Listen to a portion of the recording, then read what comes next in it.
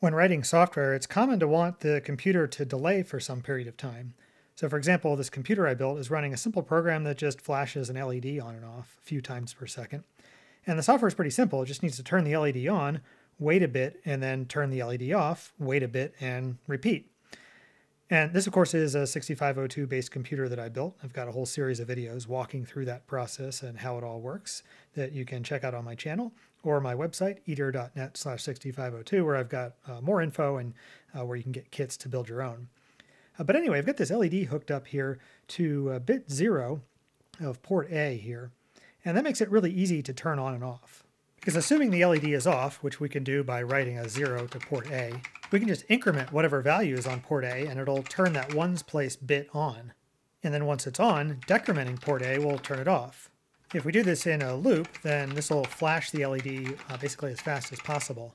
But of course, it'll be too fast to see unless we put some sort of delay in here between each of these instructions. And that's what this video is about. How does a computer produce a precisely timed delay?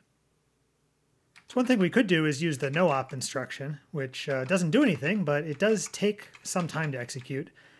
Problem is it doesn't take very much time, so we'd need to do a lot of these, actually quite a lot. But if we did need just a really short delay, this might be practical. You figure the processor is running at 1 megahertz, and each of these no-ops is going to take 2 clock cycles, so that's 2 microseconds. So if you needed a few microsecond pause, I guess that would work.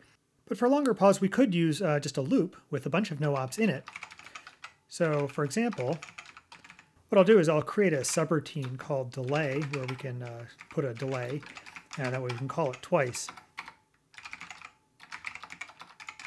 So this way, we turn our LED on, and then we delay for some period of time, then we turn the LED off, and then we delay for some period of time, and that's our loop. And so the question is, what does this delay do? Like I said, we could have some no-op instructions in here, but if we want to do a whole bunch of no-op instructions, what we could do is just have a loop. So we can use the X register as a counter for a loop.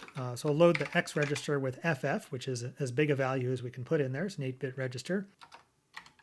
Then we'll use the decrement X instruction, which will decrement, and then branch not equal to delay 1.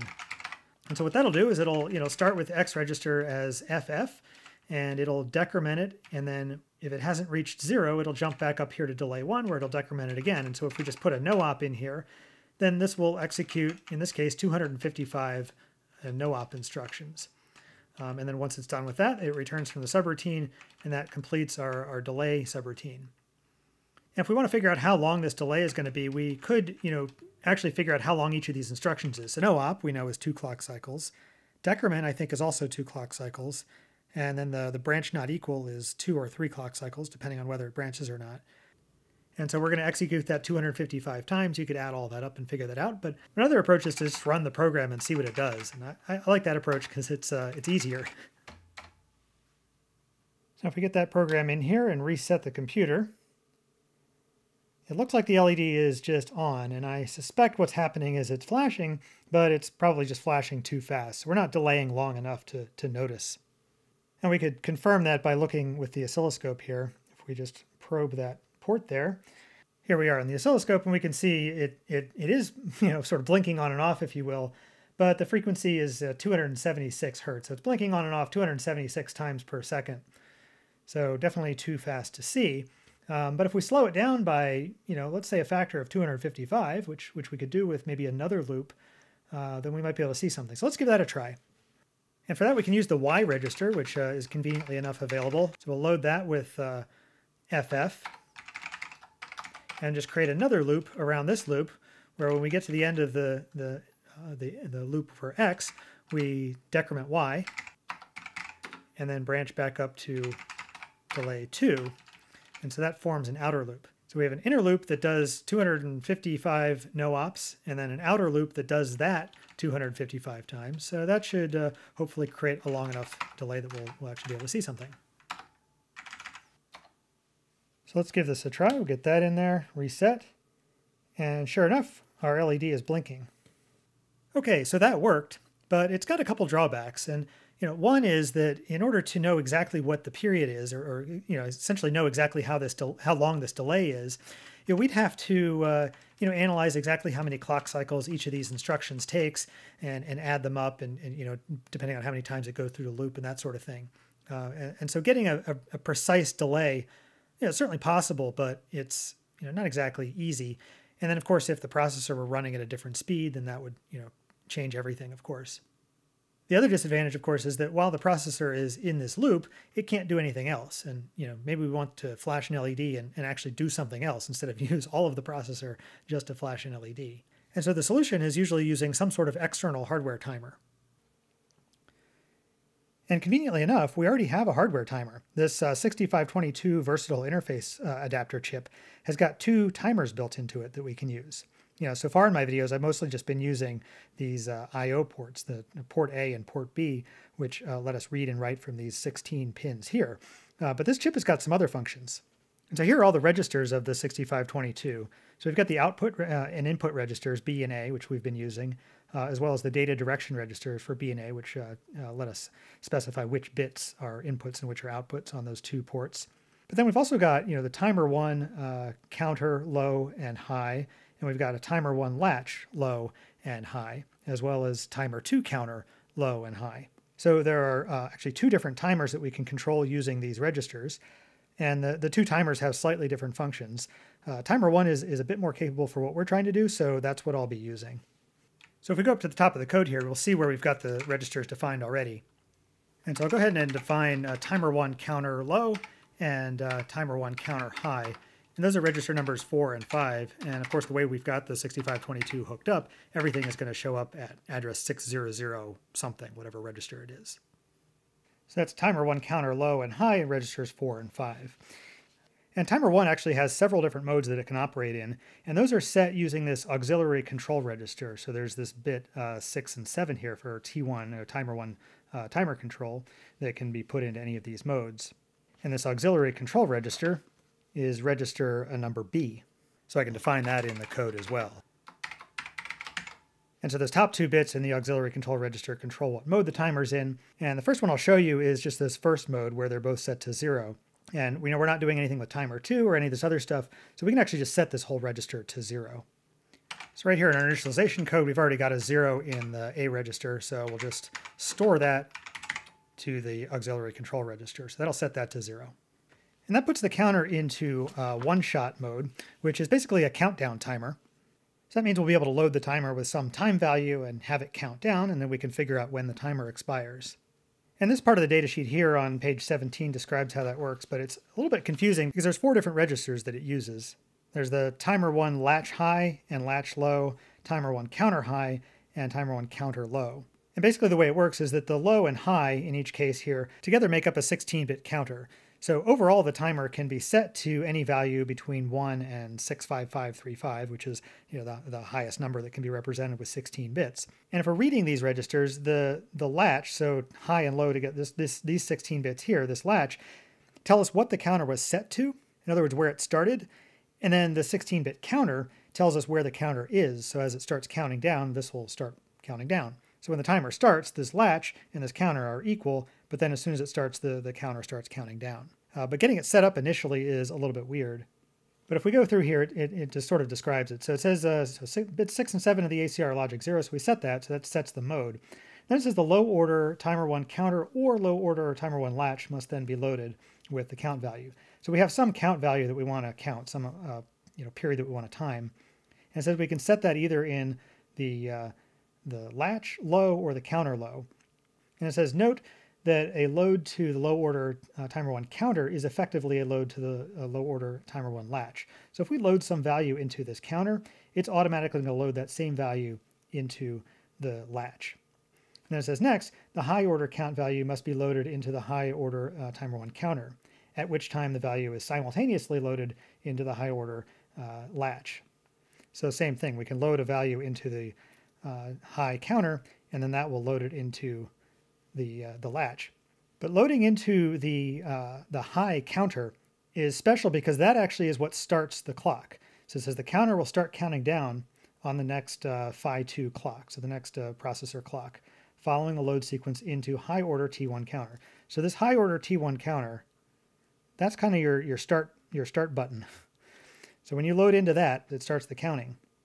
It also says during the load sequence, the contents of the low order T1 latch is transferred to the low order T1 counter. So it actually, when we load this, it does a couple things. So it copies what you're loading into the high order latch, as well as copying the contents of the low order latch back down into the low order counter, as well as actually starting the counter. So anyway, all of that is to say that as kind of a shortcut, you can almost just ignore this latch altogether and just think, well, first you load the low order counter with the lower 8 bits of whatever value you want to count to, and then you load the high order counter, and as soon as you do that, you've got all 16 bits loaded in there and the counter starts right away. And the fact that it's copying that into this latch is kind of beside the point. We don't really care in this case. However, there's another mode that we'll talk about a little bit later where that does come into play. But anyway, once it starts counting, it says, they'll start counting down, and once the T1 counter reaches a 0 count, the interrupt flag is set. So once this gets to 0, it'll set this interrupt, and the interrupt flag it's talking about is this interrupt flag register here, which is register 0D. And if we look at this interrupt flag register, it's got a bunch of bits for different sorts of interrupts, and bit 6 is timer 1. So when that timer gets to 0, it'll set this bit in the interrupt flag register. So that's another register we'll need to be able to look at. And so that's the interrupt flag register, and it'll be address 600D. Now for the delay subroutine, we'll go down here and basically just get rid of all this. And what we're going to replace it with is initializing that timer value and then waiting for the timer to expire. And the timer is 16 bits, so the maximum we can get is FFFF, which is 65,535. And this is going to be clock cycles that the timer is going to run. And so since we've got a 1 megahertz clock, that means this is going to be 65,000 microseconds or 65 milliseconds. And so that's the longest we can have the timer run for. If we want to do a more round number, we could do, say, 50 milliseconds, which would be that. And that would be in hex, be C350. So when we load our timer, that low value, the low byte would be 50, and the high byte would be C3. So we'll load the low one first and then the high one. That'll start the timer. So the low byte is 50, and that goes in the timer 1 counter low. And then the high byte is C3, and that goes in timer 1 counter high. And as soon as we store that into the timer 1 counter high, that starts the timer. So now at this point, we basically just need to wait for the timer to expire. So we can just sit in a loop here, checking to see if the timer's expired. And we're going to know the timer's expired by looking at bit 6 in the interrupt flag register, this IFR. And to check that bit 6, what we can use is we can use the bit instruction. The bit instruction does a few things to do a bit test. It ands the operand with whatever's in the accumulator, so you can set certain bits in the accumulator to test those bits, and then it'll set the 0 flag if it matches or not. But it also just copies the bit 7 and bit 6 into the negative flag and the overflow flag. So we're interested in bit 6, and so you can see it just copies bit 6 right into the overflow flag. So if we do a bit test of the interrupt flag register, we can then do a branch if overflow clear back to delay 1. And what that'll do is it'll say if the overflow flag is clear after doing this bit test on the interrupt flag register, in other words, if bit 6 is clear, then just jump back up to delay and just sit in this loop. And so essentially, we're sitting in this loop, these 3 lines here, until bit 6 gets flipped in the interrupt flag register. And so bit 6 being set means that it's set by timeout of timer 1, and then we can clear it by reading timer 1 counter low. So once we drop out of this loop here, if we just read from timer 1 counter low, that'll reset that flag to sort of acknowledge that we've detected that the timer has expired. So that's our new delay routine. So this will delay for exactly 50 milliseconds. Let's give it a try. So install the new program here and reset. And there we go, it's blinking. And with a 50 millisecond delay between when it turns on and off, that'll be 100 milliseconds per cycle, or in other words, it'll flash about 10 times per second, which is what it appears to be doing. So that seems to work, but it's got some drawbacks as well. At least in theory, though, during this loop here, we could do stuff, between each time we check to see if the timer's expired. And it wouldn't really matter how long that stuff took if it was, at least as long as it wasn't more than, tens of milliseconds, because the timer is running independently. So at least in theory, we have the ability to maybe do some other stuff while the timer's running, although the program's not really structured all that well for it. But we're also limited here because the maximum delay we can do is 65,000 cycles, or in our case with our clock, it'd be 65 microseconds. If we wanted a longer delay, we could just call the routine multiple times But there's actually still a better way. And that brings me to the second mode for the timer, which is free run mode, which you set by setting this T1 timer control to 0, 1. And that gives you continuous interrupts. So basically, if we look back at this here, we've got our counter and our latches. And before, what would happen is we would load this counter up, and it would count down, and when it got to 0, we would get that interrupt where we get notified. In free run mode, what happens is when it gets to 0, we get notified, but then it immediately restarts by loading whatever's in those latches and resets the timer and starts all over again.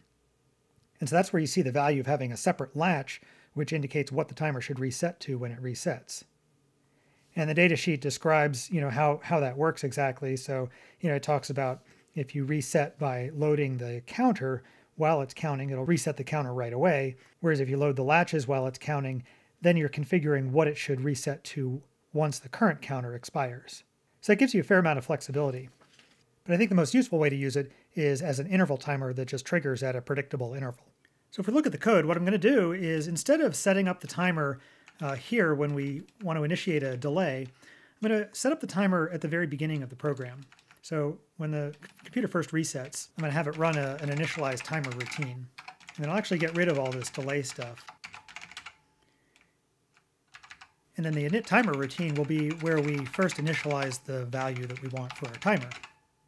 And then since the timer is going to be running in free run mode, we'll want to set the first 2 bits, this timer control of the auxiliary control register, the ACR, we want to set that to 0, 1 so that we get continuous interrupts.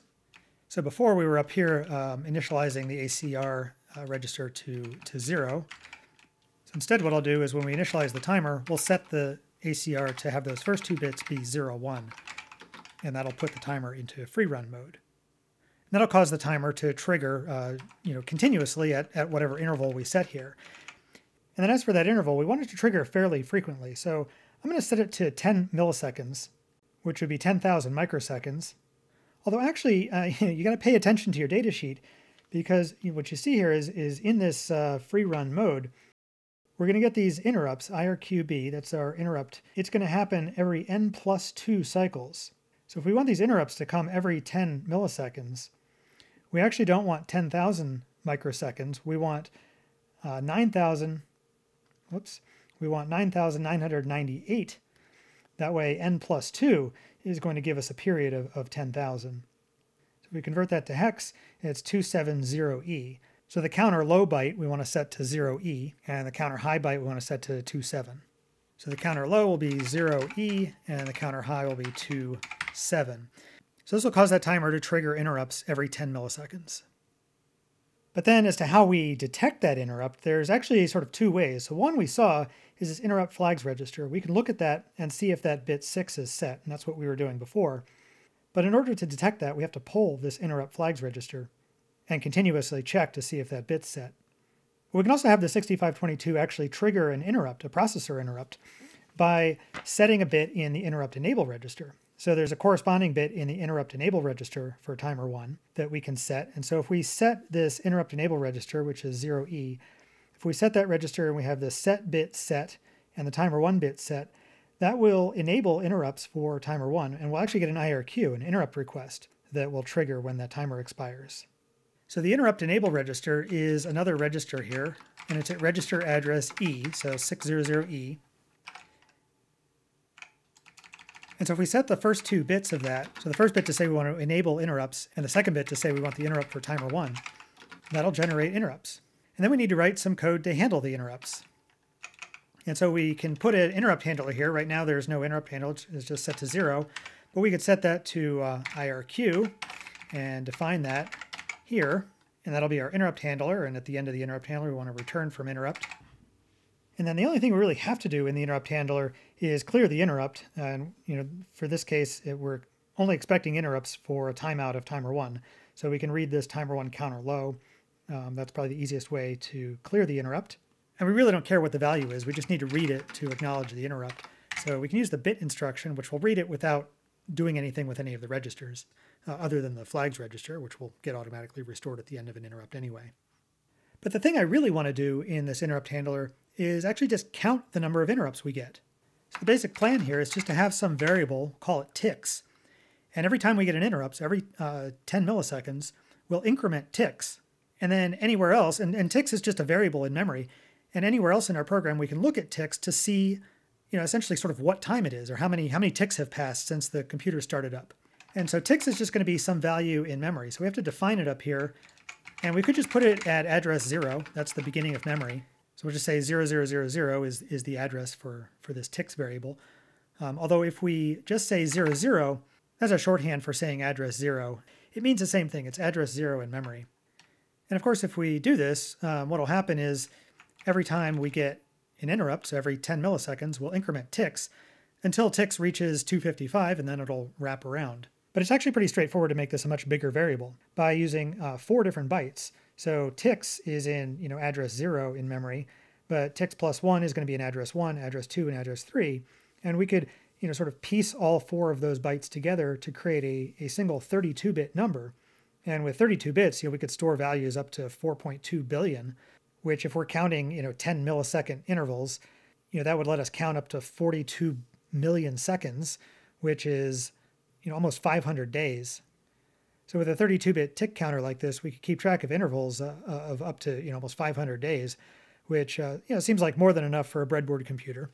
And the way we do that is after we increment ticks, we see if it rolled over. We see if it equals 0.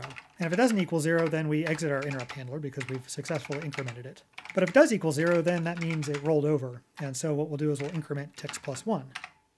So that means we incremented this, it got to 0, and so then we increment ticks plus 1, which is going to increment our next byte in our 32-bit word. And then same deal. If that doesn't roll over, we exit the interrupt handler. But if it did roll over, then we go on and increment the next byte.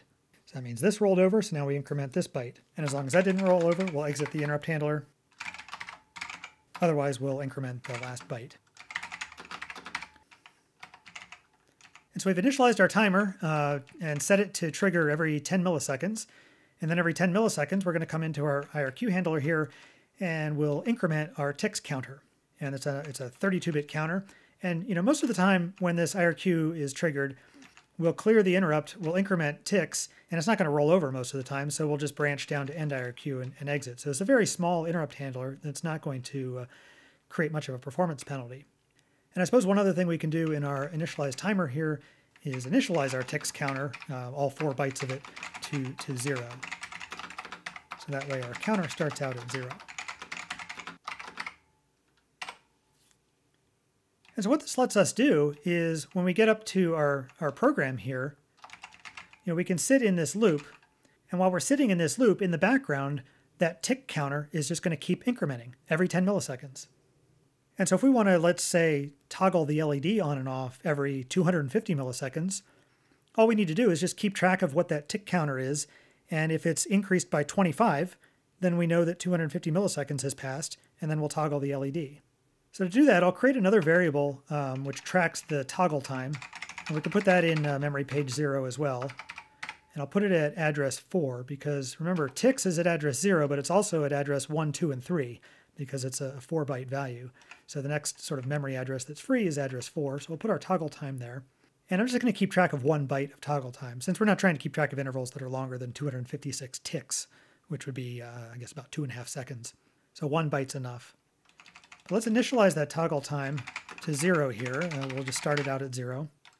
And then what we want to do in our loop is basically just compare the toggle time to the current time, the current whatever ticks currently is, because ticks is going to constantly be increasing in the background. So we just want to compare the toggle time to ticks. And actually what we can do is just subtract them and see what the difference is. And to do subtraction in the 6502, you start out by setting the carry bit because it uses the carry bit as sort of an inverse of a borrow. So you always start out by setting that.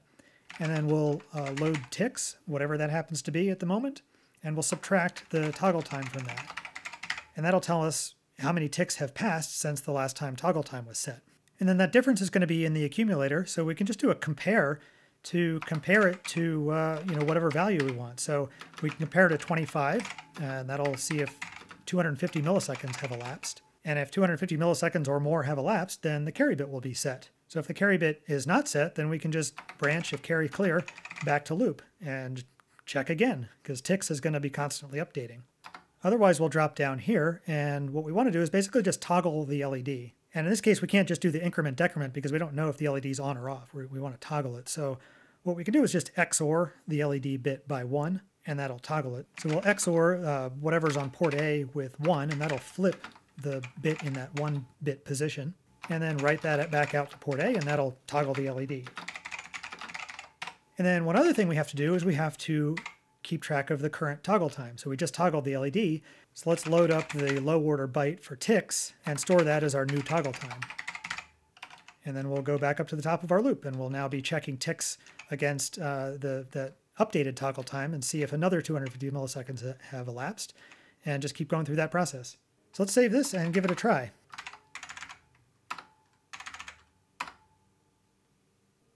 So here we go, put that in, reset, and of course it's not working. And I think what we're missing is we enable interrupts here on the 6522 to tell it to send interrupts, but we haven't enabled them on the processor. So there's the clear interrupt inhibit instruction, which enables interrupts. So let's enable that and give that a try.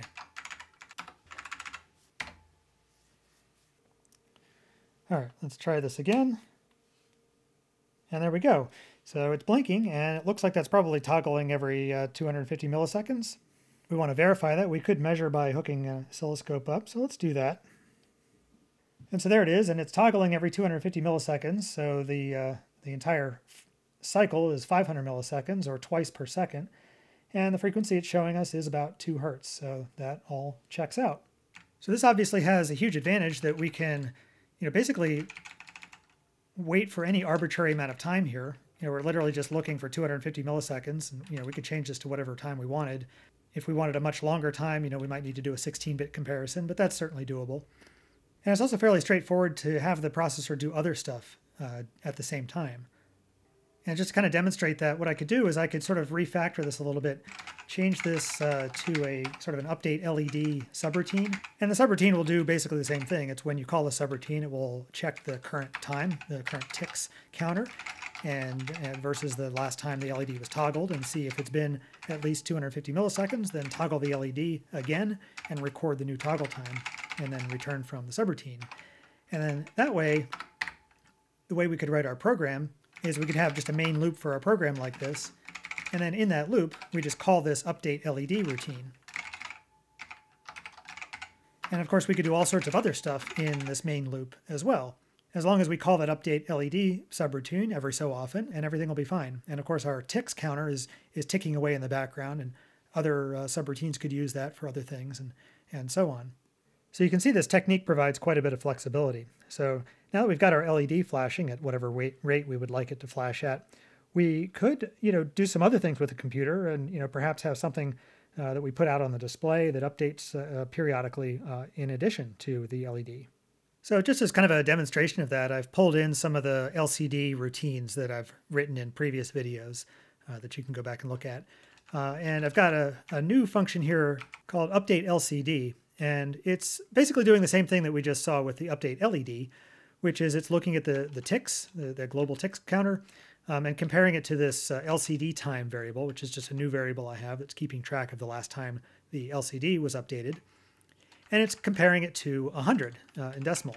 So that's going to be 1 second. So it's going to update the LCD every second. So if it hasn't reached 1 second, then it skips LCD. That jumps down here and returns from the subroutine. But otherwise, we do all this stuff. And basically what I'm doing is I'm taking the ticks value and ticks plus 1, so the lower 16 bits of ticks, and putting that into this value, which is used by printnum. And again, you can check out previous video on printing a 16-bit decimal number to the LCD. But that's basically what we're doing, is we're printing the ticks value, whatever it happens to be, or at least the lower 16 bits of it. We're printing that out to the LCD. And so we store that. So that's the first thing we do, is we store the current ticks value. And then we clear the display and we print that number. And then here we're loading ticks and storing that as LCD time. So that's just recording the last time that we updated the LCD. And that's what we're using up here for comparison as well. So this should look very familiar to the update LED routine that we just wrote. It's just that instead of these 3 lines where we toggle the LED, we've got these lines here where we print out the current ticks value, whatever that happens to be. And if we go up to our main loop, it's pretty simple. We just sit in a loop and update the LED, update the LCD, update the LED, update the LCD. And then each of these routines is sort of responsible for figuring out if it's time to update. So update LED is going to update every 250 milliseconds. It'll toggle the LED, and the LCD will update every 1 second. And actually, there's a change I need to make here when we're reading the value of ticks and ticks plus 1. It's possible for an interrupt to occur that changes ticks in the middle of this. So I need to set interrupt inhibit here, and then clear interrupt inhibit down here. That way no interrupts can occur that change ticks while we're reading the 2 bytes of ticks here. And if we want to take a look at what that looks like, I've got that program in here, so we'll go ahead and reset. And the LED is flashing. And here you see the LCD updating. And it's updating every second, and it's printing out the current ticks value, which is incrementing every 10 milliseconds, so 100 times a second. And since it's printing the current ticks value right after it rolls past each 100 ticks, we see it appearing to just count by hundreds. So anyway, hopefully you found that interesting to see how programmable timers are used by a computer and some of the different things that they make possible. So as always, thanks to all my patrons for helping make this video possible and all the videos on my channel possible. And remember, if you're interested in trying any of this stuff yourself, check out my website, eater.net/6502. You can find all the details on how this 6502 computer works and build your own.